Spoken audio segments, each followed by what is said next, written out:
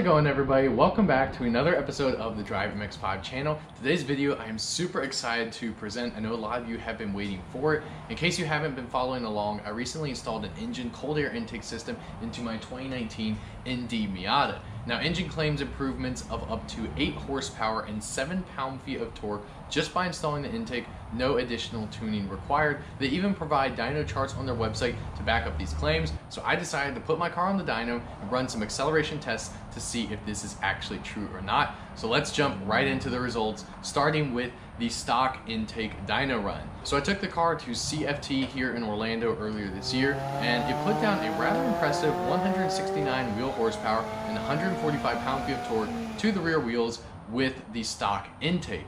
I ran it again after installing the Injen intake, and it only put down 156 horsepower and 142 pound-feet of torque. I was actually quite surprised by these numbers, but one thing worth mentioning is that both of these dyno runs were done a few months apart from each other, so the weather did play a little bit of a factor. It was actually 4 degrees colder and 14% less humid when I ran with the stock intake versus the Injen intake. Now, this may not account for that total difference in power, but it definitely plays a factor. So because of this, I decided to do some further acceleration testing to see whether or not the Injen intake provides any performance gains.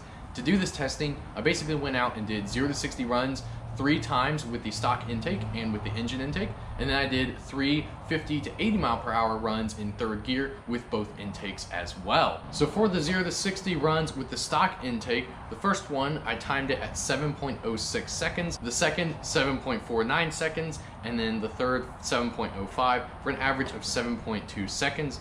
After installing the Injen intake again, now both of these runs were about 2 hours apart from each other, so weather was not a factor. The first run with the Injen intake was 7.51 seconds, second was 7.56, and the third 7.79 for an average of 7.62. I then did 50 to 80 mile an hour runs in third gear. Again, the stock intake performed better. The first one with the stock intake did it in 6.07, second 6.32, and the third 6.18 for an average of 6.16 seconds.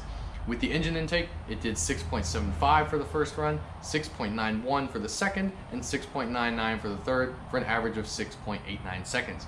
So the car was an average of 0.42 seconds faster to 60 and 0.73 seconds faster from 50 to 80. So I know some of you are probably saying, wow, those are really slow 0 to 60 times, and you're absolutely right. The car could definitely do better with a better driver, but we're really looking for the difference between the stock and the Injen intake, and we saw better acceleration all across the board with the stock intake, and it also made more power on the dyno. All 3 of these tests combined basically proves that the Injen intake did absolutely nothing. It actually hurt the performance on my car rather than improvement.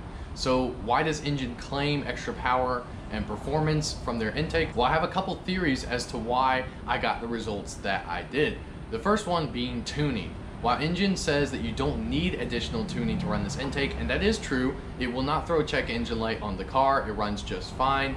You will need tuning to achieve optimal performance from the intake, just like you would with any other performance modification. This is evident when we take a look at the dyno charts for the stock and the Injen intake. Notice how the horsepower and torque curves for the stock intake are much smoother than those with the Injen intake. This shows that the ECU is better tuned for the stock intake versus the Injen. The second thing here to consider is that Injen developed this intake back when the ND Miata first came out, and it had the ND1 engine. Now this one is an ND2, it's 2019, so basically it has a larger throttle body, larger valves, and larger ports, and it's flowing a lot more air. For that reason, this intake might actually be a restriction because it was designed for the ND1 engine, which flows less air. Again, that's just a theory I have, may or may not be true. Additional testing would be required to confirm that. And then the last point is, while it's labeled as a cold air intake, it's really not much of a cold air intake at all. The filter sits right in the engine bay, pulling in that hot engine bay air, especially from the exhaust side over there, whereas the stock intake draws air from behind the front grille. It goes through this funnel you see here and goes directly into the engine. No engine bay air enters into the intake. So if the intake actually hurt performance, why the heck would you buy it? Well, a couple reasons. Number one, it provides a great sound compared to the stock intake, and I think it looks better in the engine bay as well. I noticed a lot more noise, especially under wide open throttle acceleration runs with the Injen intake. I missed those already.